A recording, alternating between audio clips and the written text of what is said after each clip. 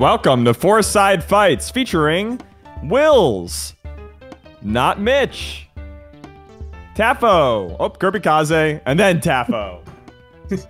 Citizens of Fourside, I'm Jackzilla, and I know, number one, Baldur's Gate is all I know now. Goodbye, Melee. Number two, if it wasn't for last episode of Fourside, Zane would not have had the courage to twit longer Cody Schwab's controller. Number three, I may have weaponized anti-colorblind ableism to defeat Cody Schwab, but it was justified to prevent further bad discourse. And number four, did I mention Baldur's Gate? Let's go to each side. What is your favorite class to play in role-playing games? Let's start with, they can operate heavy machinery. Welcome back, Wills. I am definitely forklift certified, but please don't ask OSHA about it. I like to play the Wild Magic Sorcerer. It's the most similar thing to Peach. It kind of is like the RNG my way into victory. Had like a storm of bees explode last round. I'm in Act 3. Like anything could happen, and I'm just kind of gotta roll with it. You like to hurt yourself in your confusion. Up next, my partner in live stream at the Big House, it's notMitch. What's up, Jack? The only class I'm worried about is class solidarity. Top players just have too much power, and that's all I gotta say. Okay, speaking of class solidarity, it's the landlord of our YouTube channel who has not been asking why all of our videos are demonetized for copyright infringement. It's Tafokints. Hey, what's up? I'm an archer kind of person. I like to attack from a distance, rack up that DPS, be on top of the damage charts. Yeah, that's my style. Yeah, you play AD carry. And finally, Sheik and Ness Legend, the first Canadian to be sponsored by MeleeItOnMe and the coach to Modern Melee Champions. It's KirbyKaze. How you doing, KK? I'm doing pretty good. I'm thinking about what class I'd want to play. I think I'd pick Warlock though, because I like the thought of being powerful, but we're all in it together. Yeah, and Warlock definitely has to manage relationships, right? A Warlock has their devil patron that they usually have to deal with.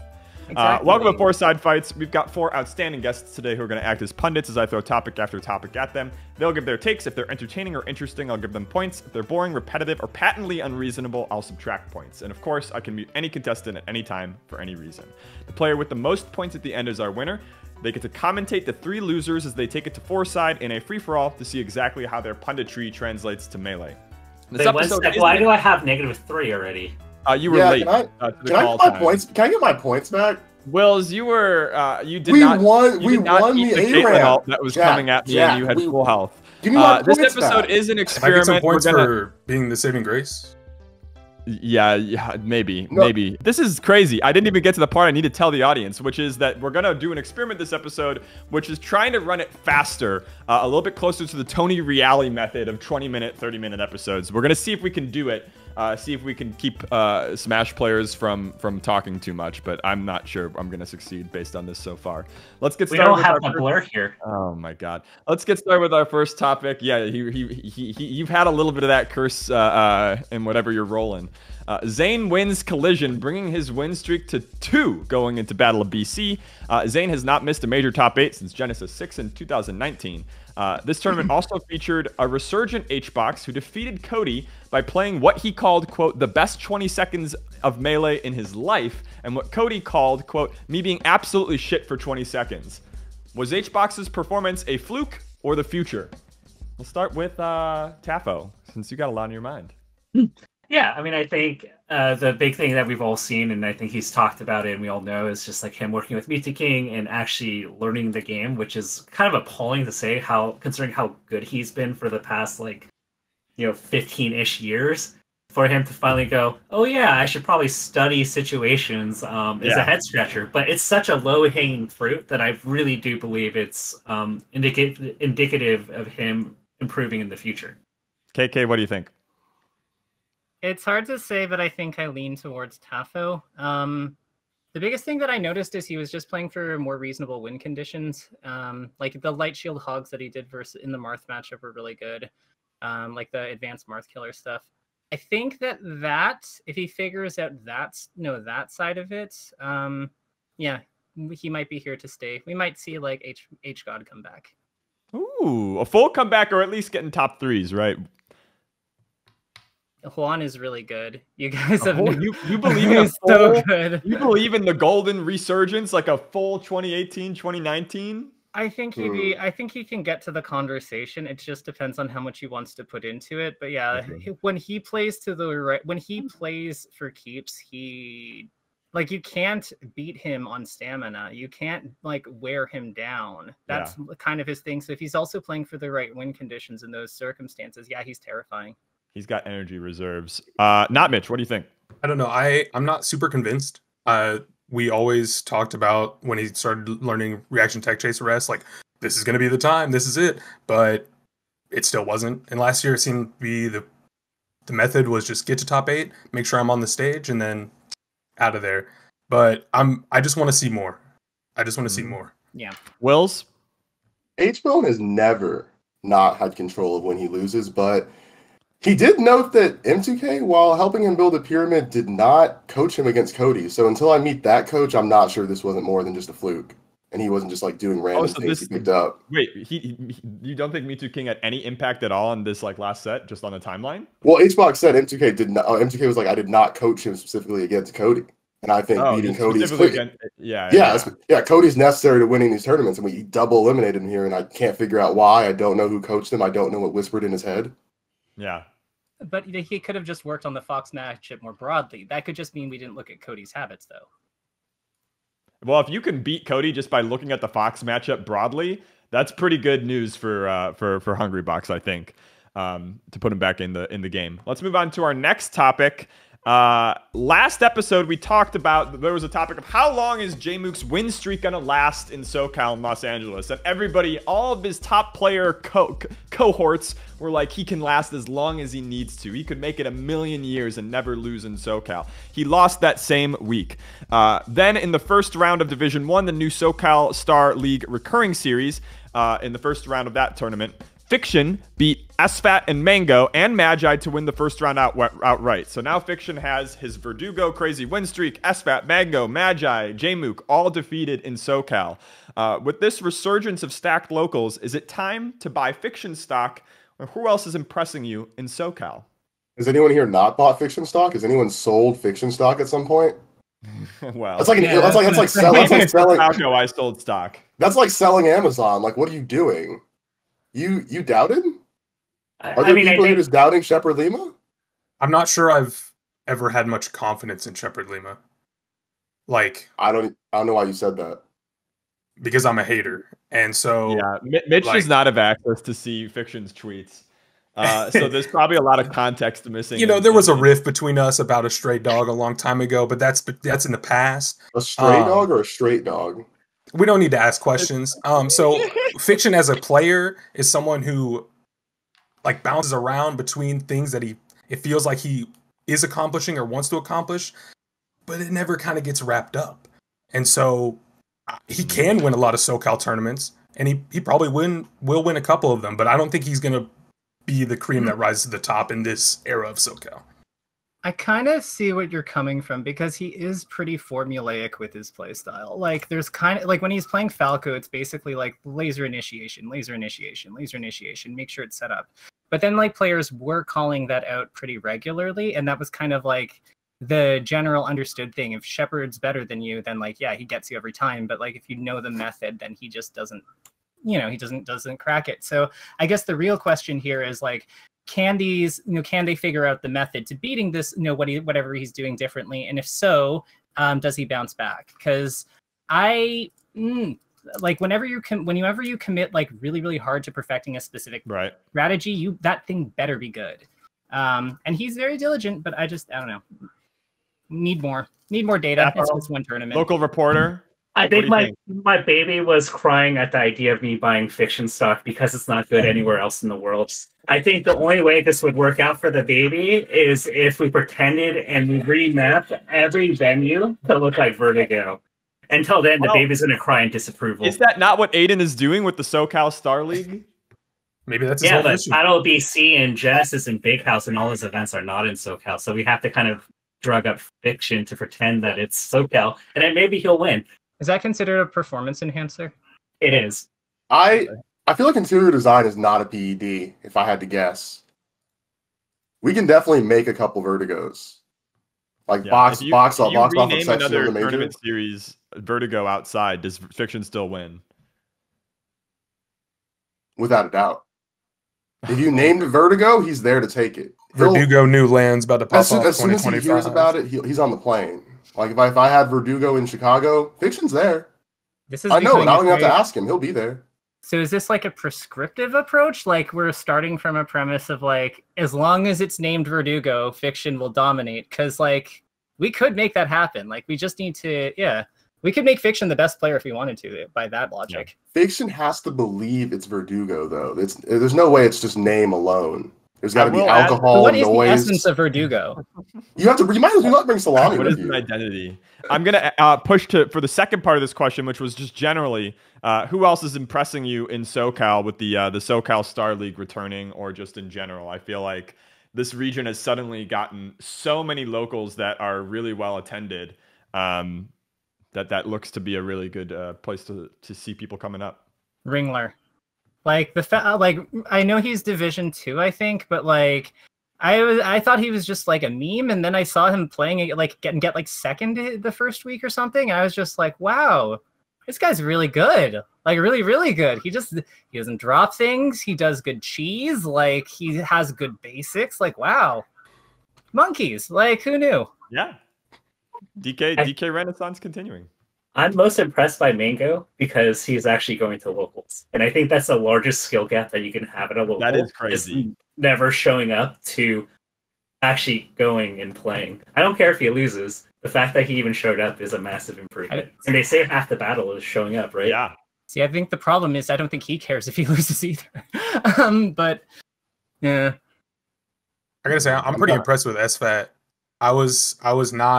I didn't have high hopes for him coming into this, and the other night when I was watching, I saw him play a lot of close sets, a lot of good sets, and like it doesn't feel like he's super caught up with everything yet, but it seems like the stuff he's got, his bag of tricks, and I don't know, it seems like he's committed to growing as a player anyways. Like I have high hopes for him coming the rest of the year. Yeah, the friendlies at NVIDIA are keeping all those players sharp. All those pretend retired players are coming back and then still doing amazing.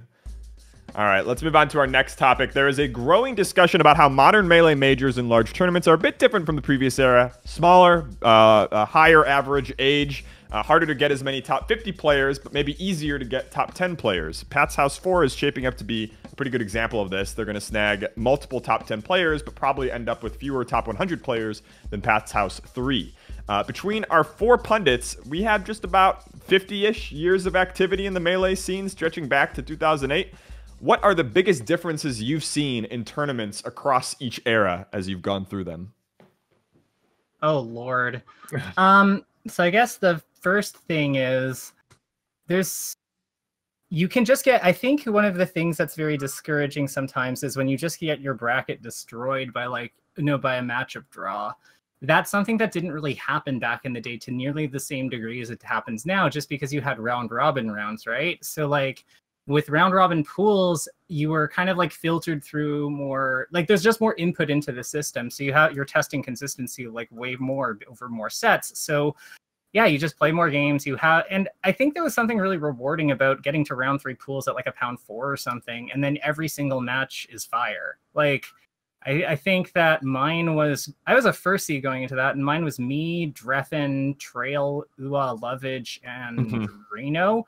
And it's like, yeah, every single game is like super sick. It's so enjoyable. And it was kind of like if you made it into like bracket at a tournament like that, it was basically understood you were good, because how could you not be? There was no question of like, because you couldn't really get like a lucky bracket of just spacies, because there's just so many more games. Yeah. Like you're going to get that Peach player. So yeah, I would say that that's a huge difference. So now it's Riptide pools. If you get out of those, you still have that old round robin credibility.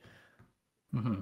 That is the only tournament I've ever made it to a day 2 in like a 3-day tournament where I was in singles was with round robin pools, now that I think about it. But I haven't really been entering in a very long time. Tafo, what do you think? What are the changes? So I think there's like 2 big things for me. Like if you went to Genesis 1 or like anything pre-Smash GG, the whole for day 1 or day 0 was spent collecting money and then making pools. So like you would come there for a full day, pay your money, and then you wouldn't have your bracket. So you would have to spend an extra day, and everything was cramped within like the Saturday and Sunday, but you still had to show up on Friday. So everything is much more streamlined.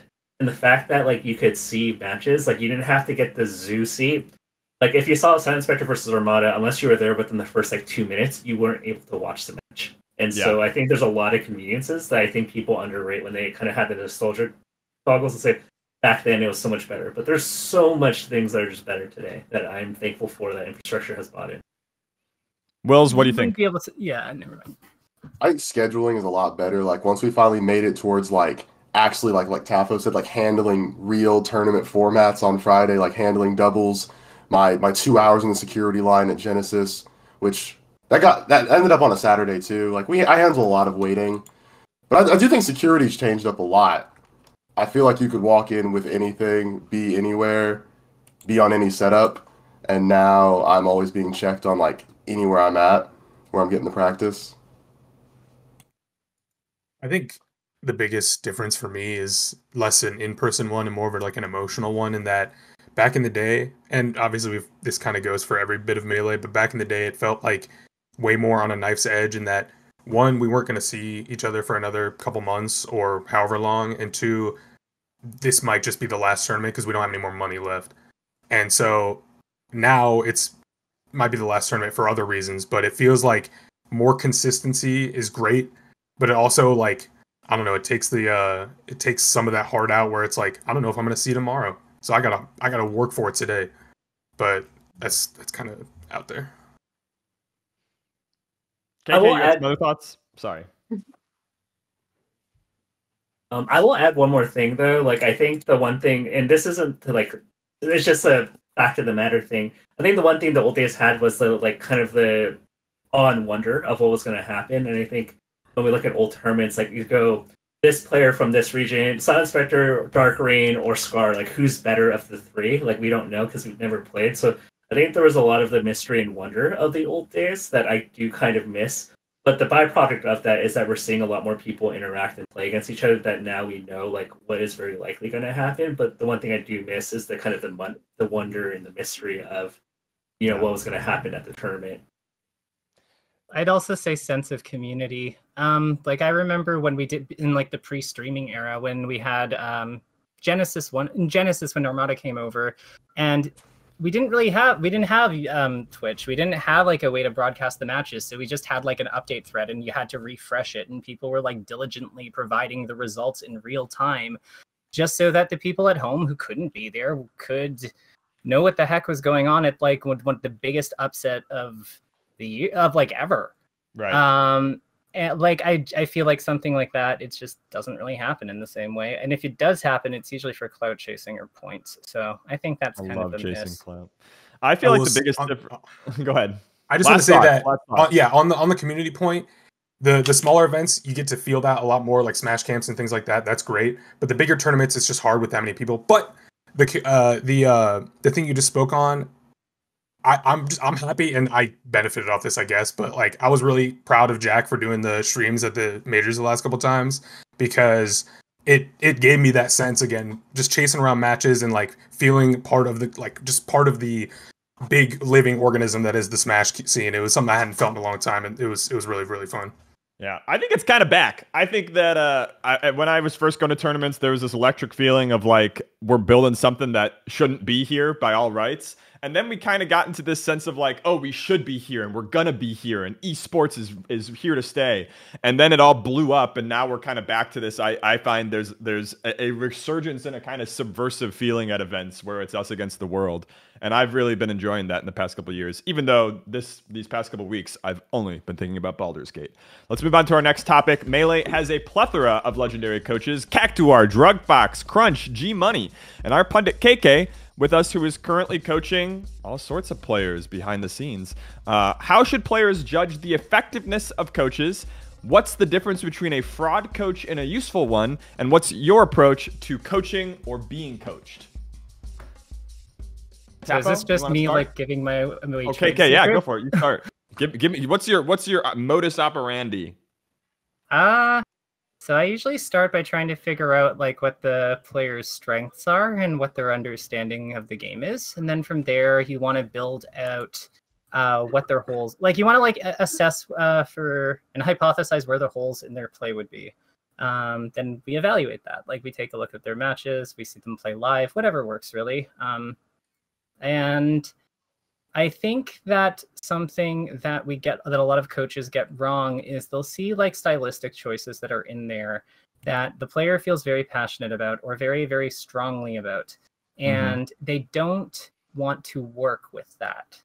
They want to kind of just turn them into cookie cutter Fox or whatever character they play. And I think that does a disservice, because a lot of the times the unique strengths that those players have stem from their willingness to invest in those stylistic choices.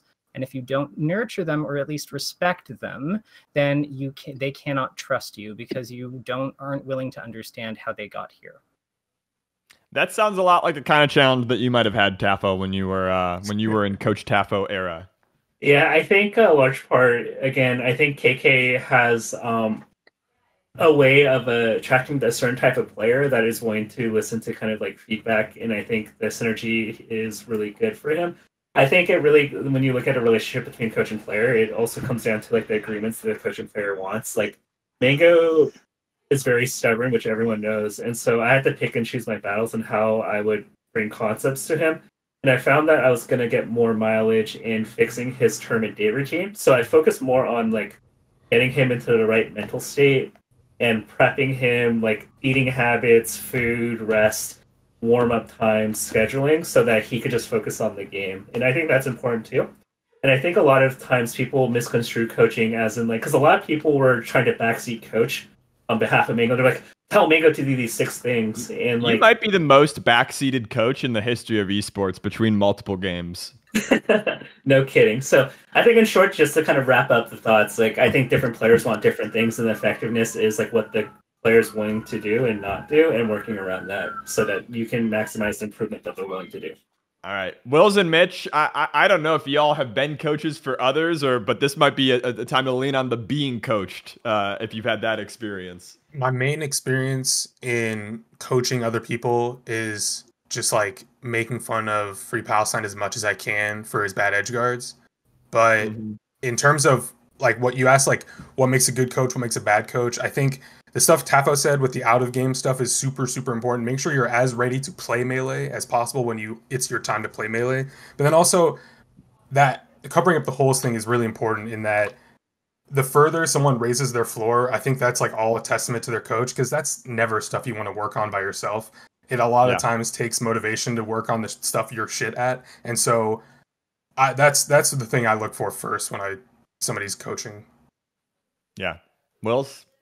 Yeah, I definitely think it benefits like when you're being coached that your coach has enough experience with other personalities to know after associating with you like what would help you moving along this path, like how you should talk to them, whether you should just tell them straight up you're sucking against Puff right now. Just you have to communicate a certain honesty between your coach and your player, and I think the level at which you can say that just depends on who you're talking to at the point. Yeah. I feel like I benefit from like having like a whole like committee of people, a whole bunch of different personalities. Because I like if I'm getting coaching from Phil, something that rings in my brain from Phil is I was double jumping too much as Fox, and he just paused, pointed at me, and he said, "What are you doing there? What are you doing up there? He's over there. What are you doing up there?" But I think as I reflect on it, that if I got like just made fun of for like hours and hours at a time, I probably would be too sad to internalize it. Maybe shame is a good motivator, but I feel like you want a mix of approaches. It's fine to just like yell why at somebody sometimes. If you're just so perplexed, just like yell it out. I did ask Will Pickles to neg me as a form of coaching while I was playing Fox, and it got too real too fast. It suddenly I thought he was saying things that still haunt me in my dreams. Jack taking notes from Will here. Yeah, coach is in a much similar fashion. It was a scary. He's like, "Aren't you Fox? Aren't you supposed to hit your chain grabs, not drop them?" And I knew that, but it still didn't feel good. You want to do damage. I asked for it. Let's move on to our next topic, Battle of BC preview. Battle of BC seeding has seen some controversy with Mango and Zane declaring it shit and Cody declaring it all right. Amsa was seeded to play, I think, Cody and Moki, and is crying softly, wondering what he ever did to make Canada betray him. But Cody made the argument that players whose goal it is to win a tournament should virtually never care about seeding. They should be ready to beat anyone. Let's talk Battle BC. What's your dream result for the tournament? What do you think is actually going to happen? And is the seeding whack? How is Moki below Amsa? Houseway. No, for real. Like that's like what? Amsa seeded to beat Moki? That's funny. Since when? All the quarters look like clear one-way streets too. No, Yeah, I don't get it. It's rigged. It's rigged. It's rigged without an For ounce of viewership. hype, though. Like I don't. Yeah. This is not the viewer is not saying Right, let it's me for get nobody. Jmook H-Box and let me get Amsa Moki. I feel like I've never asked for Amsa Moki after the first time. I think I was out. Yeah, I I haven't think asked for that Fine with again. it, but like, yeah, This- no, it's whack as heck.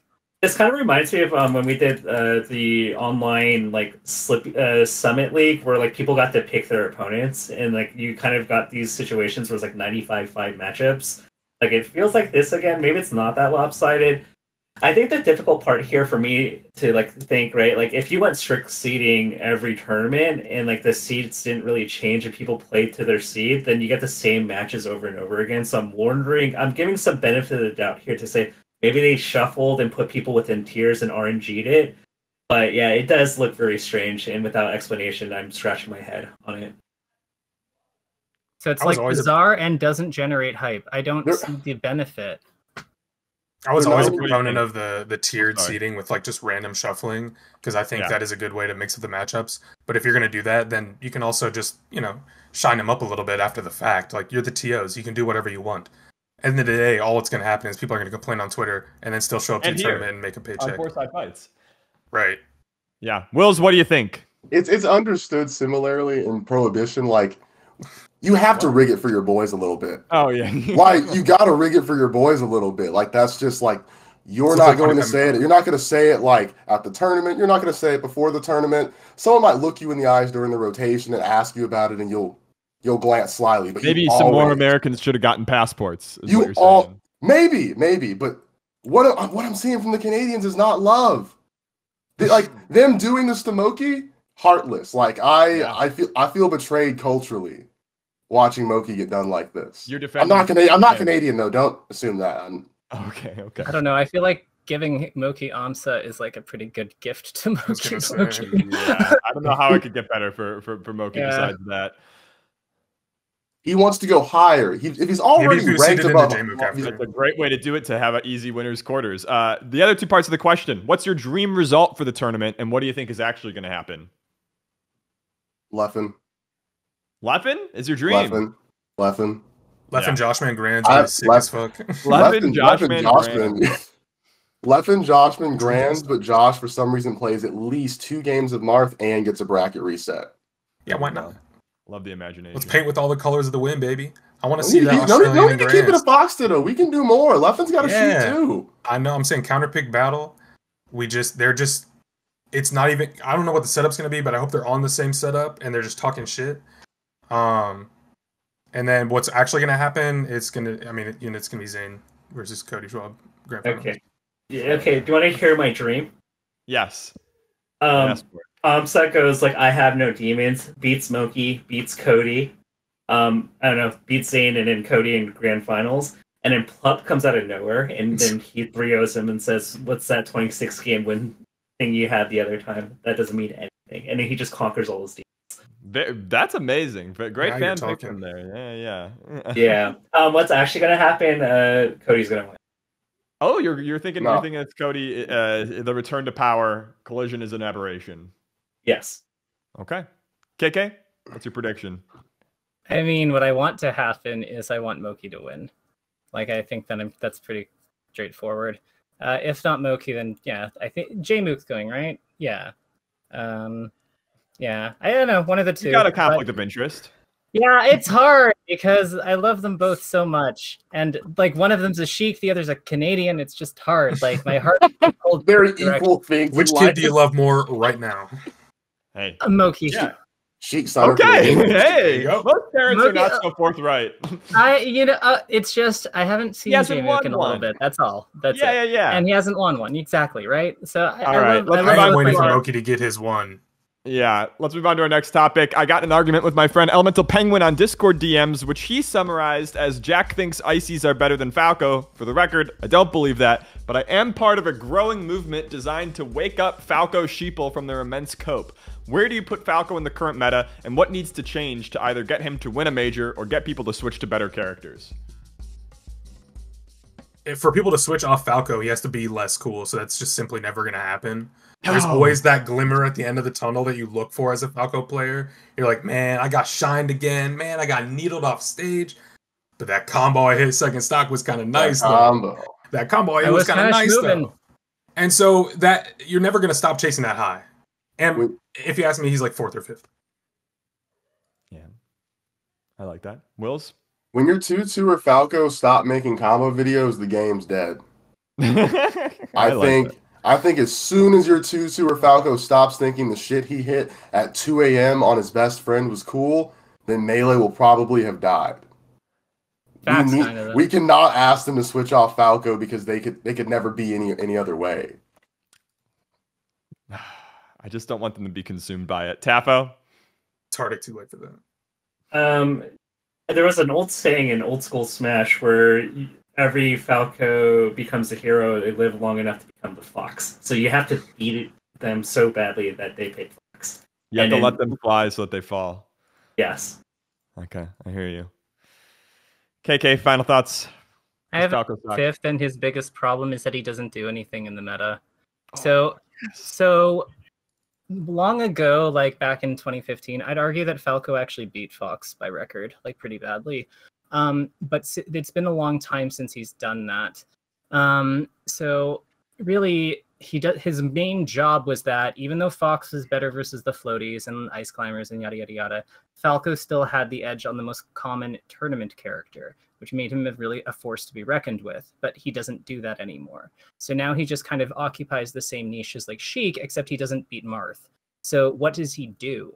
What does he offer you? That's the problem. For him to like, if he wants to like have a role in the meta again, he has to either figure out how to beat Fox or figure out a new niche. But right now, the problem is Sheik at least deals with Marth and the Pikachus and the things that emerge to like deal with those problems. Marth deals with Fox, and then you have Jigglypuff that kind of deals with the miscellaneous stuff like Sheik and Pikachu and stuff when it comes up. So you have this like rotation between the three of them. But Falco doesn't fit in anywhere. Neither does Falcon. That's why they're worse. You're spitting beautifully. That's pretty much the problem as I'm seeing it too. But I don't know how to reach them. They're all delusional. So I guess that's all we can do is wait long enough until they see the light. Maybe they hear your words, KK, and you can break through to them. We are left with crazy. Like what? Maybe. We're going to move on to our tiebreaker. The way a tiebreaker works, for those of you who are new to the show, is you can still throw the game. KK is ahead pretty solidly, but even poor Tafo at 23 points can come back here if you do really well and if KK throws it. And for notMitch and Wills, same story. You're a little bit of a smaller gap. So let's set up this tiebreaker. Don't talk about my gaps on public forums. Yeah. What can I say? You're at an airport. You're IRL streaming. You only drink on public transportation. A police officer approaches you. He thinks you're acting strange. I'm your dungeon master. I've got a D20 here to roll for you. What do you do next as the police officer approaches you? I'm getting all my bars ready to rip into that old Kaji son of a gun because we're battle rapping in LaGuardia. I don't care. Okay, you're going for a charisma check. You know I got that shit. You did roll a natural 20 on the charisma check. You succeed in your rap battle. The cop is humiliated in front of everybody. It's horrible. I see why you don't let me on the show. Yeah, he's gonna quit the force. He's finally ready to hang it up. He realizes the error of his ways. Who's next? KK, what do you do? Roll for seduction. Ooh. You want to roll for seduction? Okay, we're gonna try to seduce the police officer. This is not far from maybe why not? All right. You roll 15. It's enough to pique his interest. What do you say? Is there a problem, officer? He thinks you're acting strange. You've been IRL streaming, and people walking around the airport talking to their phone loudly and strangely is really weird. I'm just acting the same way with them as I am with you. Is there a problem, officer? Like, what's wrong? Is everything good? Like, this is, again, I'm just being friendly. Okay, let me see your second roll. He's not impressed. He's not impressed. You got one more chance to save it. I mean, what is his reaction? If he's not impressed, what's he doing right now? He's asking you if you could turn off your stream. Honestly, I'd probably just do it. Okay, you turn off the stream. Resolve the situation. Tafo, what are you doing? Want to see my cute baby? Oh. Okay, I roll for if he thinks the baby is cute. It's a 5. He thinks the baby is about as normal as ever, but you still shouldn't be walking around the airport with your phone out. He's asking you what the heck is going on. Are you trying to record your baby for strangers on the internet? Yeah. Okay, let's see. That works on him. He just shrugs and walks away. Yes. All right, Wills. Okay, panicking, I reach out and try to slip my illicit substances into the officer's pockets before he asks for a search. All right, you're going for a sleight of hand? Yeah. What's your dexterity modifier? +2. +2, okay. One sec. Sorry, I fell off the table. Come on. I fell off the table again. I'm rolling it. I have inspiration. Oh, okay, fine. You have one. You rolled it. You got a 6, which isn't high enough. Do you want to re-roll? Yeah, I'm using inspo. Okay. Come on. You managed to plant the drugs. What do you do next? Okay. I now try and dap up the officer, bumping into him and trying to jostle the drugs back out of his pocket onto the floor. All right, this is going to be a little bit difficult. You're going to need a pretty high roll. He's going to 20 this. I feel it. You get a 10. You do jostle him, but he notices that your hand has still a little bit of the drugs on it. It's not going to go well from there. So we're going to cut that off and say KK is the winner of this episode of Fourside Fights. I'm going to still give it to him. Mitch, you played incredible there, but KK did just pass in just enough of the rolls to keep him in the lead.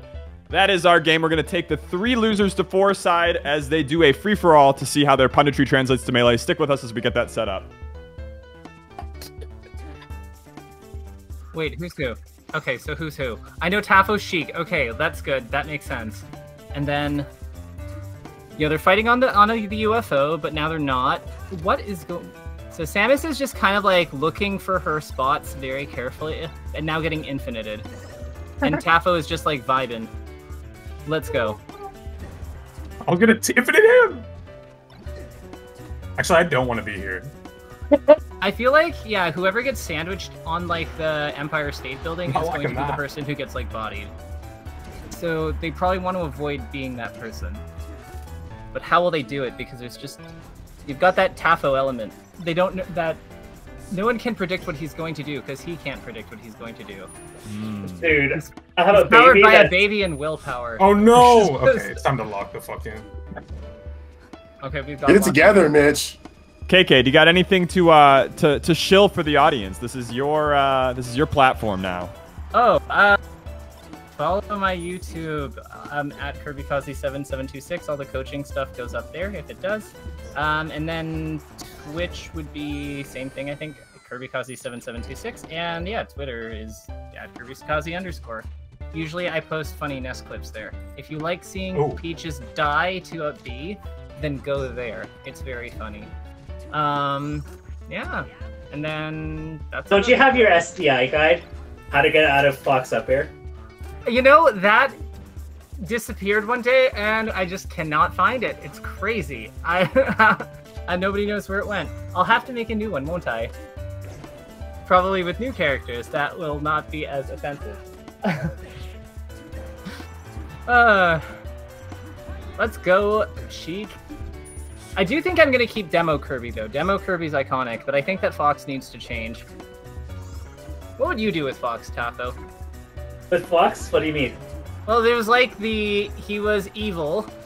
So, but I don't know if he's evil so much as misunderstood. Like, we misunderstand how powerful he is. And perhaps he should be banned. No.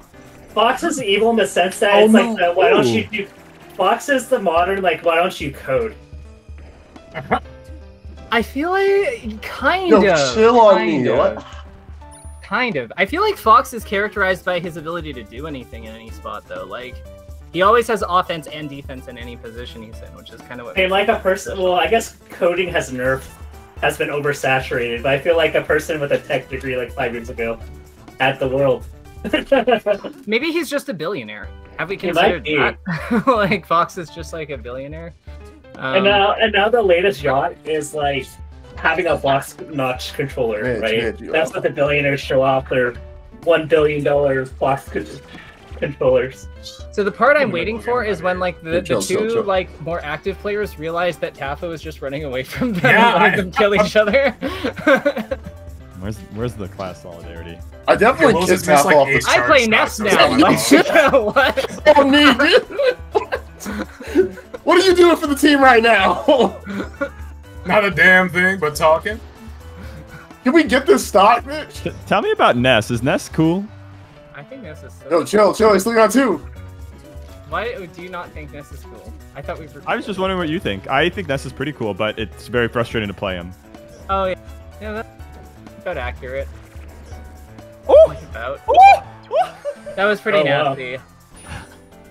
See, now we're like back to even stocks. So I think like the purple character and the orange character are gonna fight each other now.